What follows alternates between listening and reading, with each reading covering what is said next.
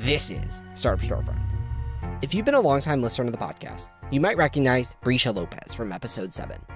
At that point, she had just received the James Beard American Classics Award for the best Oaxacan food in the country. Since then, she grabbed a hold of a rocket ship and her career hasn't stopped ascending.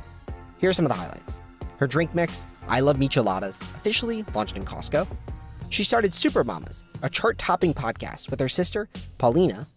And now you can officially bring the taste of Oaxaca to your home with Bricia Lopez's new cookbook, Asada, The Art of Mexican-Style Grilling.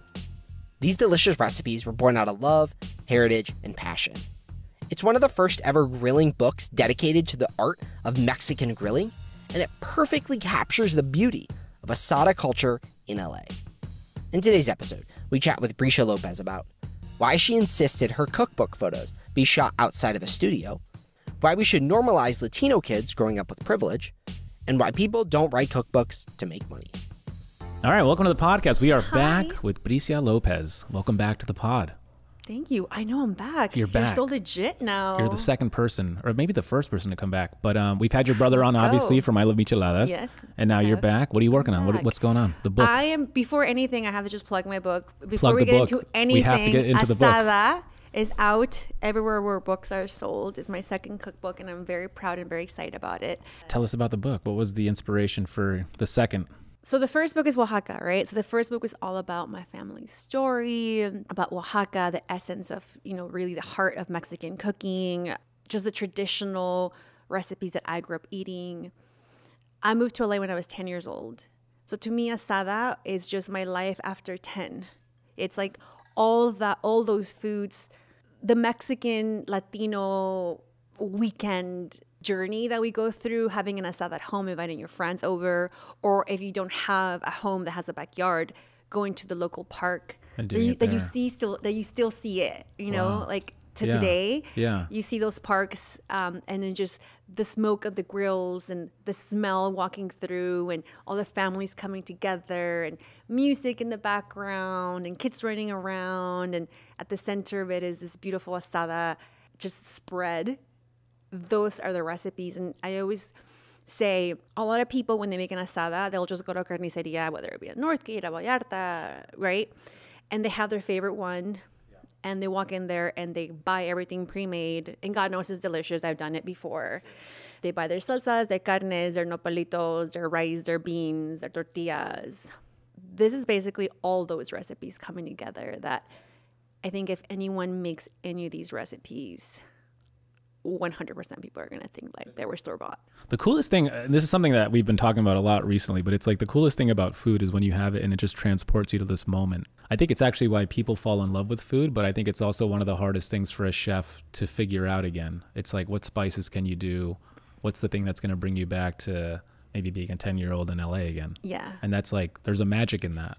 Mm-hmm. And it's like a gift. You have it. Not many people do. It's like the craziest thing. It's a gift and a curse, Diego. Why? Why is it a curse? What's the curse portion? I think like people that are in food, it's the hardest industry to be in. I mean, music, acting, arts. It's part of the arts. If you're in the arts, it's very difficult because you just put so much of you, creativity, time, hoping to get some sort of return. I mean, this book is.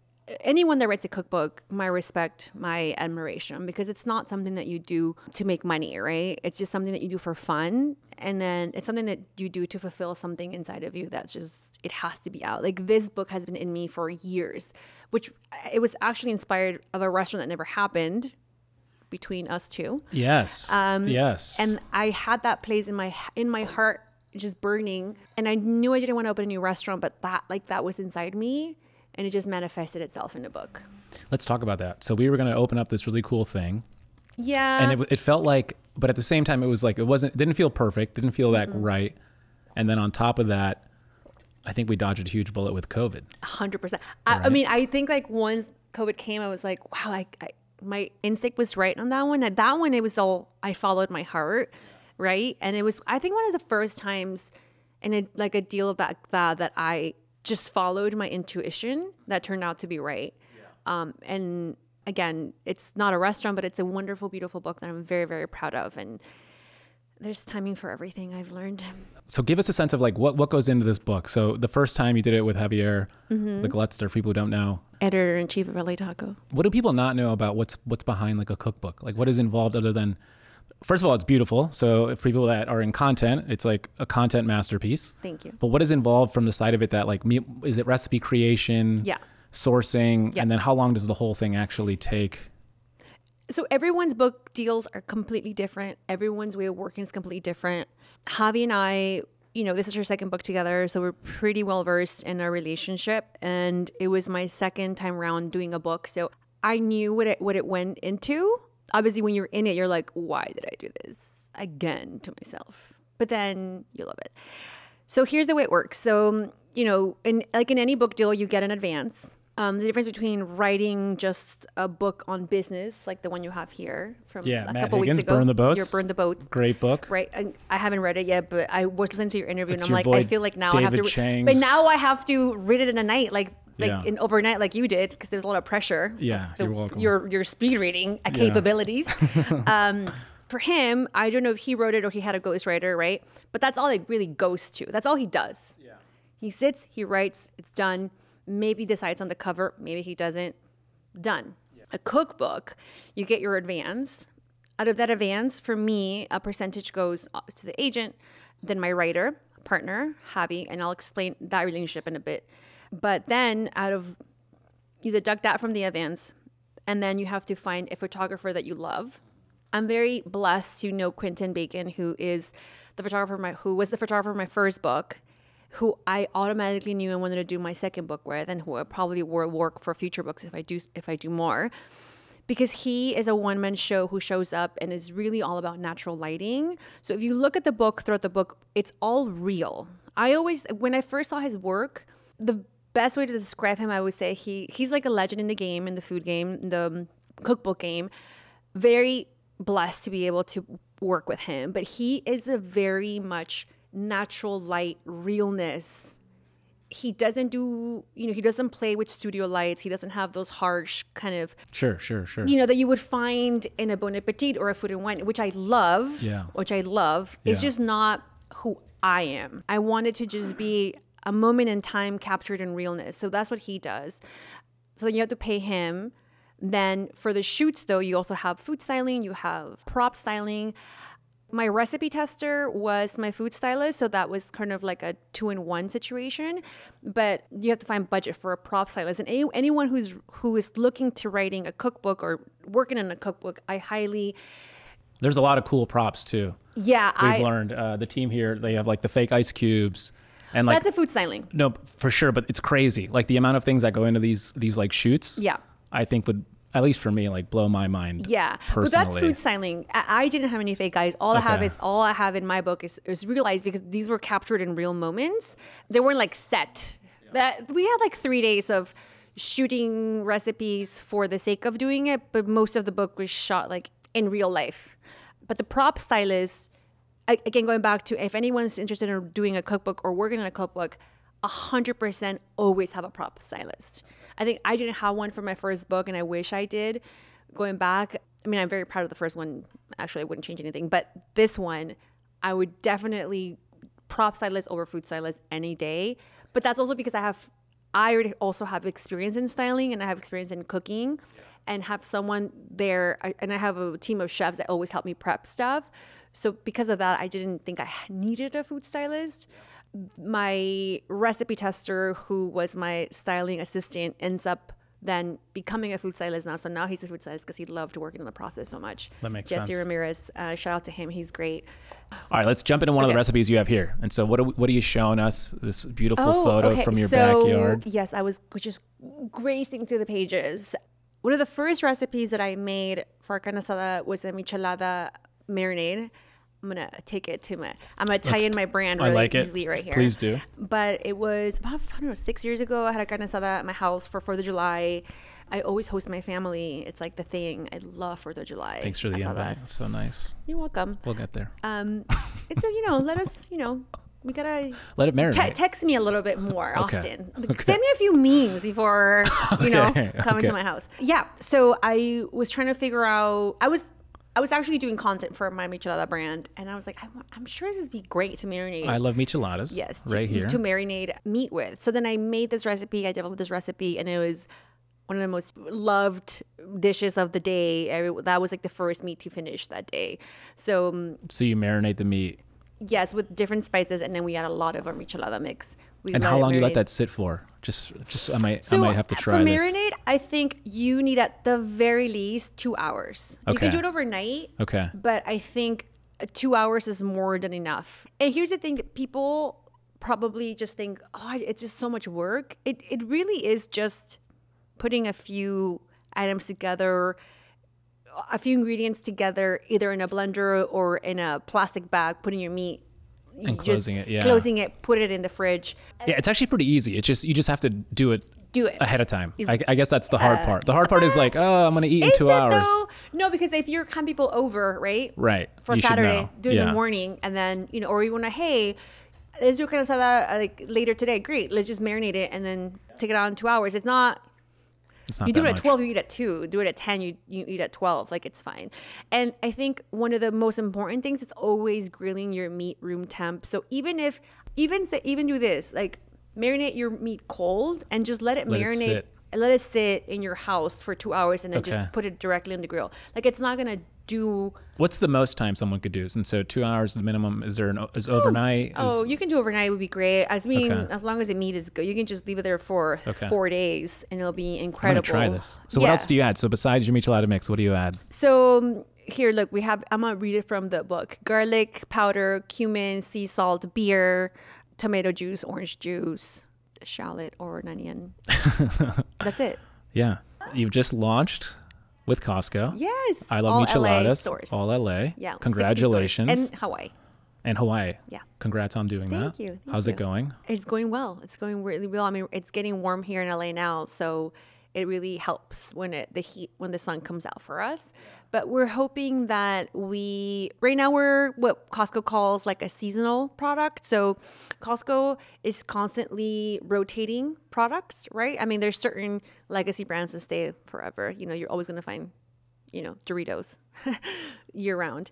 So we are more of a summer, late spring, all summer, late summer, early fall window where we are on shelves. In the beer aisle, you can find us. Got it. And the chamoy, that's a new thing you guys just started with? I want you to try it. Right now? Yeah. Okay. Come on, open it up. I want to see you interact with it. Oh my God. If I don't like it, what am I going to do? You're going to love it. I'm not really worried. This is a new product that we have. It's been in development, believe it or not, for like 2 years. We needed to find the perfect packaging for it that you're having a hard time. There it is. It's beautiful, by the way. It's really cool. Yeah. All right, what do I do with it? I just put it on this cup? I just want to see how you interact with it. Should I just do it like this, like a lollipop? Just do you. You do you, Diego. Dude, I don't know. I'll just do it like this. Sure. Oh, that's good. I wasn't worried. Here's the thing about like the Lopez's siblings. Anything we do is gonna be legit. This is why it takes us so long. That's really good. Yeah, I know. Like, this is making me. Do you put this on meat? You can put this on meat. You can put this on anything. You can put this on anything. You can put it in your ranch. You can put it in your fruit. You can put it on anything. What's in this? This is delicious. It's like a chili paste. Chili. How would you describe it? Chamoy is it's a paste made out of citrus, spice, chiles it's salty. So most chamoys that you find in stores, they are highly sweet. It's almost like a candied chamoy. Oh, true. I've had, okay. Yeah. I've seen. Yes. That people put on their rims and it like hardens. It has so much sugar that when you put it on your rim, it hardens. And don't get me wrong, I like it. It has a purpose. I just can't have a lot of it. The way our taste buds work is that the flavor that you're having right now, the reason why you love it so much is because it's really activating your glands. So the saltiness and the citrusy part of your taste buds, of your glands, those are being activated. So like that makes you want to have more and drink more and just keep going. If it would be too sweet, you will have just a little bit before it just got too much. This one, you can just keep going because of the salt. Okay. One of the hardest things that we had to do for this podcast is something so simple: It's to get chairs. We had been using these plastic chairs and they just weren't cutting it. And not only were they ugly, but they were also massively uncomfortable. So when we had the founders of Sundays on the podcast, it only made sense for us to get new podcast chairs. So they shipped us a set of Count on Me dining chairs. So if you're interested in upgrading your chairs too, whether that be in your house, office, podcast studio, or anywhere in between, check out the link in the description to pick some up yourself. We can't recommend Sundays chairs enough. And for people listening, we're going to give one of these away. Yes. The book away and the Love Micheladas. Yes. Which is great. We have so stay tuned for that This is giveaway. these are the 2 new products that we have. We have our pre-rimmed cups. And for those listening... Oh, these are pre-rimmed right here. I see it. Yeah. For those of you who don't know what micheladas are, they're not Bloody Marys. Yeah, how do you explain it to people? We did this before, but how do you... Or I did this with your brother, actually. Yes, with my brother. Yeah. My brother. So a lot of people think micheladas are just a Bloody Mary. And I think that if you're out there, if you're a bartender, if you are someone who is in the front lines of, food and beverage, please do not use a Bloody Mary mix to make a michelada. You're doing us all a disservice. You are pulling people away from enjoying the true flavor of michelada. Just don't do it. Just say you don't have it. Don't don't put a Bloody Mary mix. And for those who are interested in creating a new michelada mix brand, please go and find a co-packer that can make an actual legit michelada. Please don't put a Bloody Mary mix in a bottle and call it a michelada, because that's doing a disservice. Do people do that? Yes, all the time. Oh, wow. I just think that does just such a disservice to the Mexican culture, and to just it just pushes people away. There's so many people that are like, I don't like it. It's just too tomato-y, or I'm not about it. And that's not what a michelada should be. A michelada should amplify your beer. It should make it better. It should make you want to have more. It should never be a meal in a cup, Yes. So that's really, we make our own. We have our production line. We have our warehouse. We have our own team. We make everything. We make everything in house, package it, and make sure that everyone just has a legit michelada experience. With Costco, so since you're a seasonal product today, will that change if it does well, or they just put you in that category? It just changes with time. Okay. Even if it does very well, we do very, very well in Costco, thankfully. If you don't do well in Costco is just such an incredible company to work with. Partners, they're the best partners. They'll tell you, Costco will know if a product is going to work within the first 3 days of being in the floor. Oh, wow. They'll know, your shit's going to pop off, or it might not be the best. And if it doesn't work, do they basically cancel the order, or how do they work with you in that capacity? It's just basically it'll be actually, I don't know. Okay, you don't have that problem. Thankfully right now it's going well. very well. Yeah. People love it. I think that it speaks a lot of the Mexican culture where we are right now, especially in LA, to have a michelada mix at a place like that. That's not even just, quote unquote, a Latino store. Right.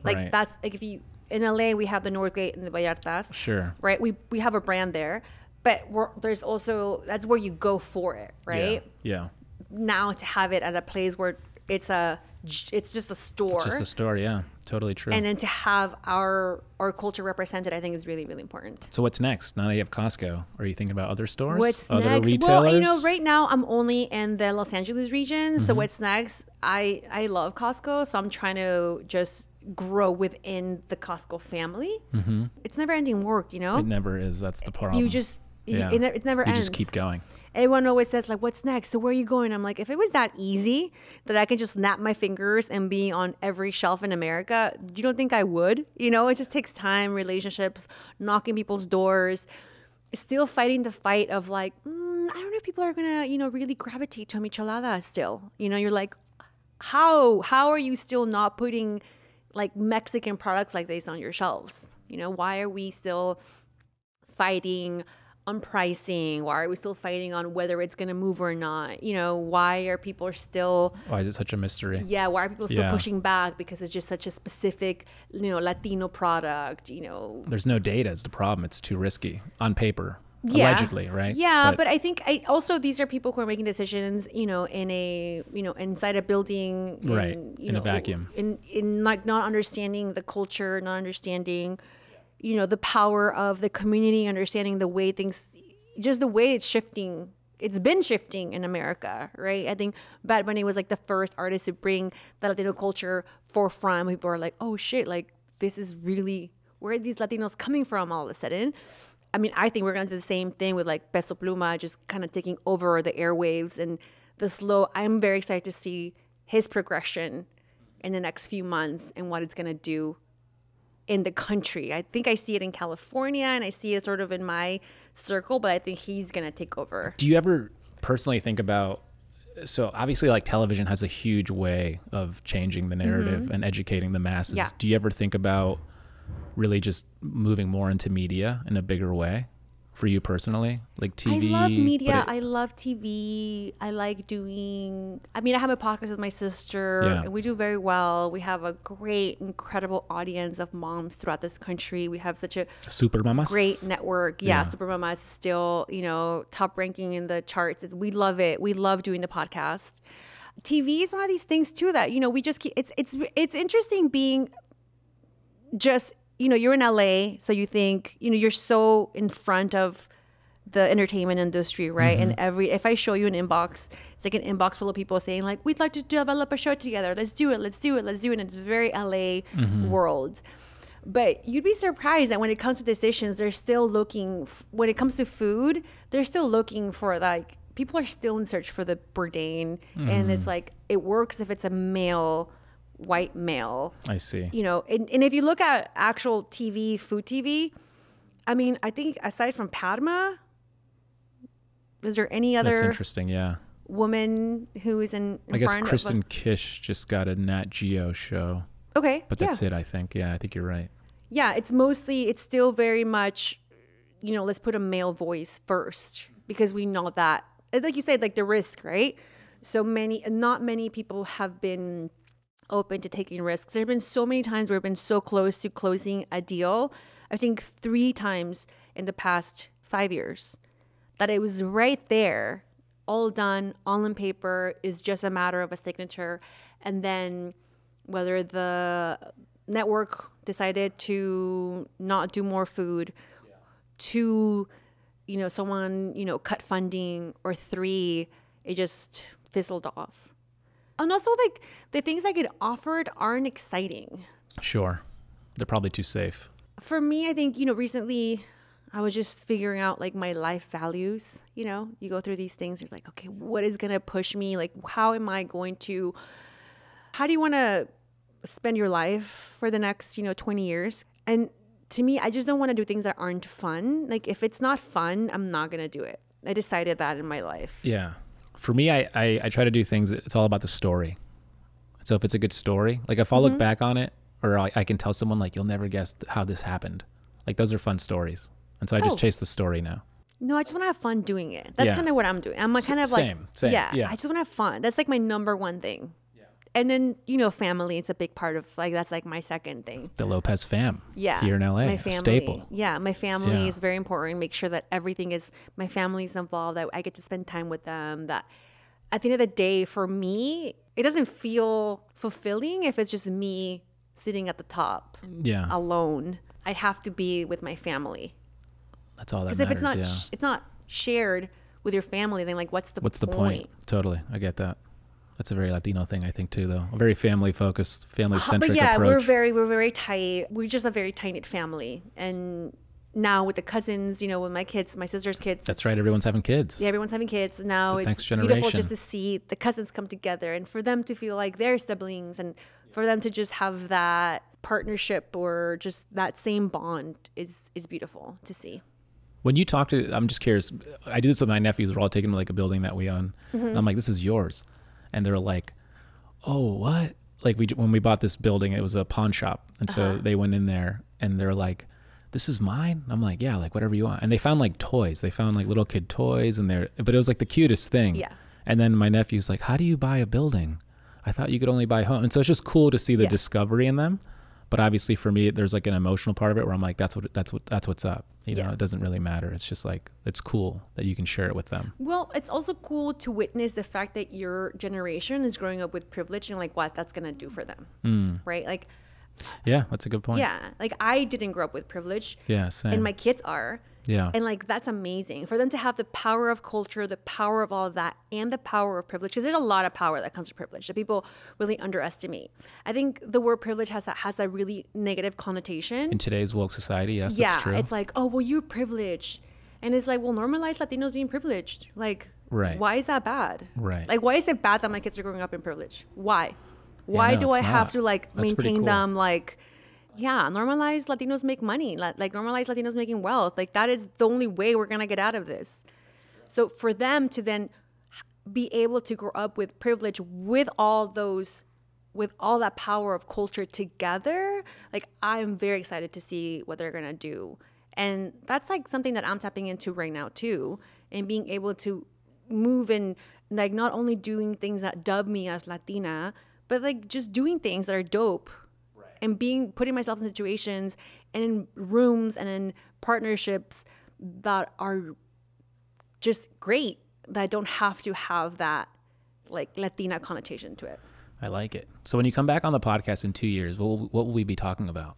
So for your third time, I don't know. the Triple Crown, what are we talking about on the third time? Third time? I'm thinking a TV show. I mean, yes, a TV show. We'll have maybe bodybuilding together. Yeah, building. I love the idea of real estate of that. I think you're in that game, right? Like that's your bread and butter. So doing that, definitely That's real my estate, Asada. massive. I think I really want to be able to experience the selling of a company. I don't know if that's going to be in 2 years though. I definitely okay. Yeah, definitely Probably sometime. definitely a TV show for sure, probably something major. I do want to go through the process of selling a brand. That is one thing I want to do in my life. I don't know if it'll be in 2 years, maybe in 5, but maybe in 4. That is why we want to just focus on I Love Micheladas. I want to know what that's like, and I want to experience that in my life. I love that. Yeah. I love that. So when you come back, you'll be talking about the sale. Yeah, maybe we can talk about like how it talk went about the sale, down, what I'm doing happened. now with, my Costco payday. led to this, led to that. Yeah, we were talking about like What's what the I'm empire doing building now. Yeah, where I'm doing with my money. Yeah. Right. Yeah.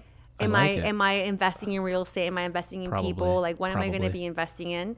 And I think that's pretty cool. Young versions of you and the Lopez family, probably. I would love. Yeah, that's I think the end game of all of this is being able to just have more family Latina businesses, just seeing what they can do with funding and what women can do. It's really amazing to see. I have so many girlfriends who have incredible businesses that it just blows my mind how like That's so the cool. tenacity of Latinas. It's a good network, yeah, for sure. Well, tell people where they can buy the book. Anywhere books are sold. Asada, The Art of Mexican Style Grilling, just anywhere. Make sure to buy in a small bookstore. And you can. What's a small bookstore? Barnes and Noble? Anywhere, anything. I mean, I always tell people buy a copy on Amazon, but also buy a copy in a Powell's or in a Barnes and Nobles. In LA now, Serving, Indigo, bookshop.org. Like there's so many different stores that you can buy online. It's really important to also that sales come from different avenues, not just Amazon for a publisher. That's a good tip. Mm-hmm. And we're going to give one away. So yes, give one away. Keep it here. For sure. Bricia, thank you for coming on the podcast. You're welcome. We'll Thanks see you for soon having in me. 2-3 years when you Let's do sell it. this company. Yeah, for sure. If you made it this far, I bet you loved the episode. So you should join our YouTube channel membership for only $2.99 a month. This gets you access to 1, the whole unabridged conversation. 2, you get the episodes on Monday, 1 day earlier. 3, you get 2 additional entries to our giveaways. Check out our Instagram to see what we've given away. And 4, you get access to seasons 1 through 3. That's over 100 episodes of wisdom and life-changing advice. What are you waiting for? Join.